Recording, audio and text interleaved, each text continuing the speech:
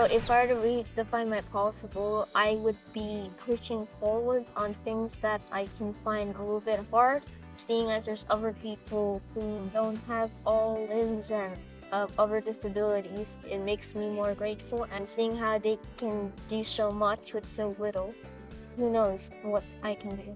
I think the Paralympic values are very good because they inspire you and it keeps you going, keeps you motivated.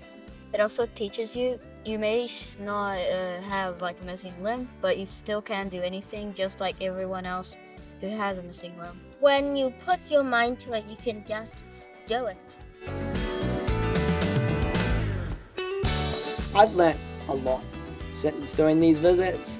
It's been really cool to share my story and being given the opportunity to share my story and inspire the younger generation. One of the most memorable moments of visiting both of my schools is just to see how much learning they've done. At the beginning, I didn't know how much of an impact this initiative would create. I didn't know what I was walking into, but to be able to go to a school and see that they've read the things, they've done the activities, they've learned about me, it's just, it's so cool. It's so cool. And I've never seen an initiative as cool as this and as empowering as this initiative, and it's something that is probably one of my favorite things I've been involved with.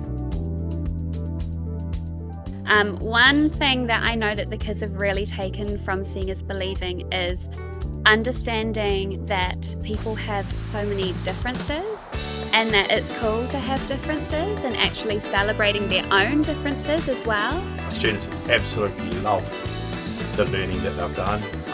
They have gathered a far greater understanding of the differences that people are dealing with and what they perceive to be barriers.